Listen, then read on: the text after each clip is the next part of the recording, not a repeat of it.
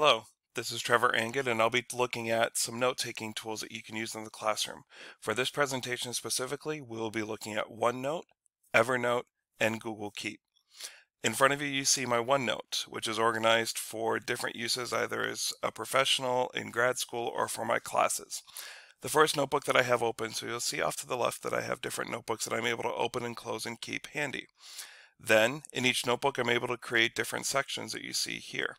Then I have my individual notes. So for example, we're in my professional notebook, in my professional development section, and look at a professional development note that I took due to a recent visit to the San Diego Q conference. For this presentation, it was about an online learning professional platform from Capistrano Unified. As you'll see in this presentation, you're able to insert many different things into a note in OneNote. For example, you can insert a table, a file, a printout, pictures, online video, a link, audio recordings, meeting details, and so on and so forth. For this one specifically, I took notes and was able to handwrite notes over the slides. So for example, if I hit the draw icon, select a pen or a highlighter or an eraser, I can draw right into the OneNote. Eraser is simply the same thing. I just hold down my alternative button on my stylus and delete it.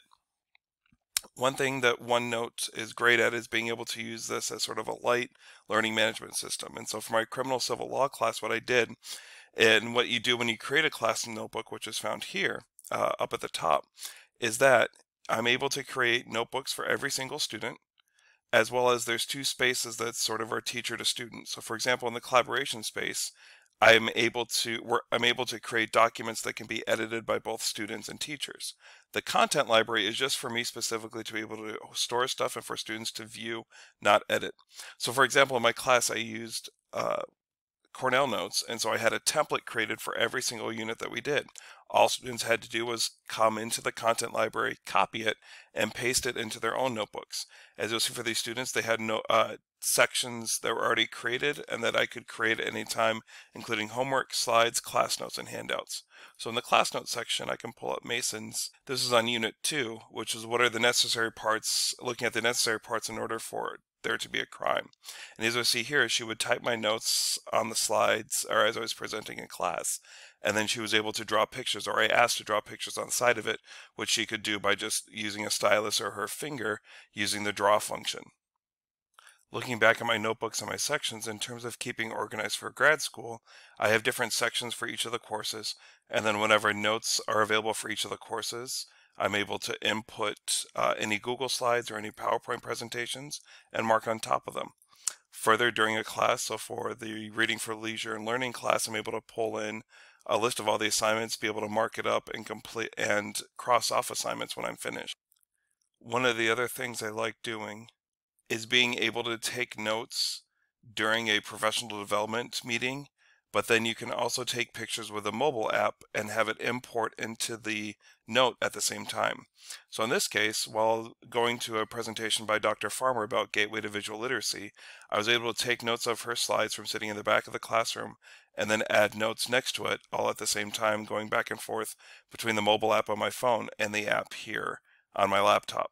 OneNote definitely has my vote to be able to use this in the classroom to keep organized note-taking for your students and for yourself, both in and out of the classroom. And now we're taking a look at Evernote, another option for note-taking and organization for in the classroom. Here you're looking at my personal Evernote that I've used a long time, going all the way back to 2013 at least. Off to the left, you see all my different notebooks. So I keep a notebook for different recipes that I want to reference and look up, or even for items in the Instant Pot. In terms of using this for the classroom, I found it a great resource to be able to share items with students. For example, back during the 2012 election, I wanted students to research the issues for both President Obama and Senator Romney. And so I created notebooks of both Obama issues and Romney issues, and these were issues as presented on their websites. So I was able to grab a screen grab of their website so that students could look and research what each candidate felt about the issues and what they said about the issues in terms of energy, education, environment. Under the Romney one, similar ideas: national defense, Middle East, Iran, China, and East Asia.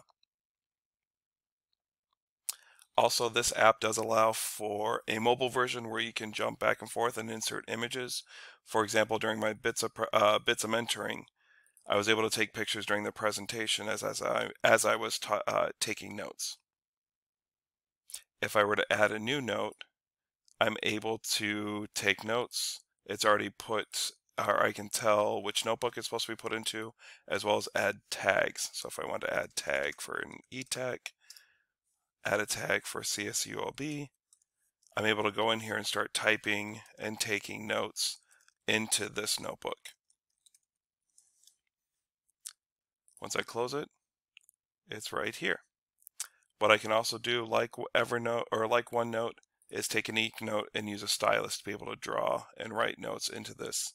They'll automatically save into this notebook as well. And finally, we'll be taking a look at Google Keep, which, as you'll see, I don't think it belongs in the same category as Evernote or OneNote. With that being said, Google Keep is a great place to stay organized and Google Keep is a great place to take notes, to-do lists, reminders, and to stay organized, but not necessarily to the organizational structure of OneNote or Evernote.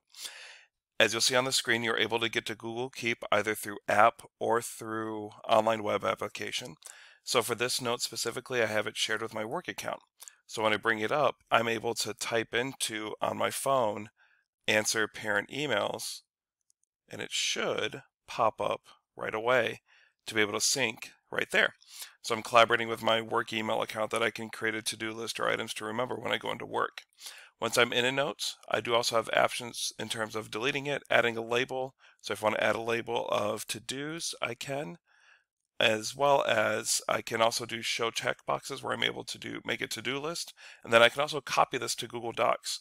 So in the classroom, you could create different notes or maybe work with students to outline a paper, and then students are able to hop into your Google Notes or your Google Keep and be able to download that to their Google Docs.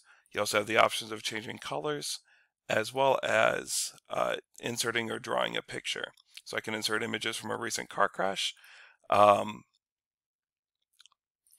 then I'm able to keep on adding notes. So I talked about earlier how you can create a to-do list.